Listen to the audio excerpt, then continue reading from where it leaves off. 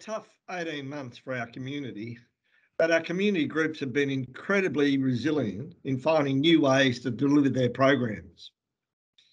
The annual Community Grants Program supports community organisations to strengthen and also enrich community life through programs and activities in a range of areas with focus on local needs.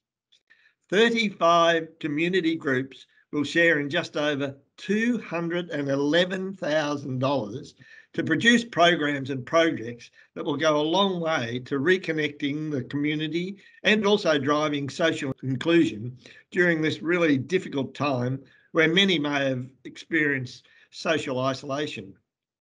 These programs will help encourage community reconnection, in turn reducing social isolation and improving the overall health and well-being of the Bayside community. As council, we will continue to do what is within our power to support these groups, reactivate and deliver their much loved and highly valued programs to our community. It is my pleasure to formally announce the recipients of this year's community grants. The full list is now up on the screen.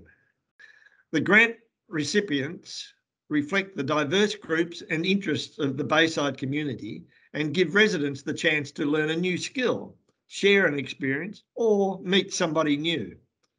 A big congratulations to the recipients on a great applications and also innovative ideas.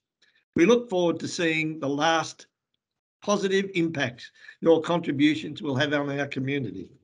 On behalf of myself and my fellow councillors and the entire Bayside City Council, well done, congratulations.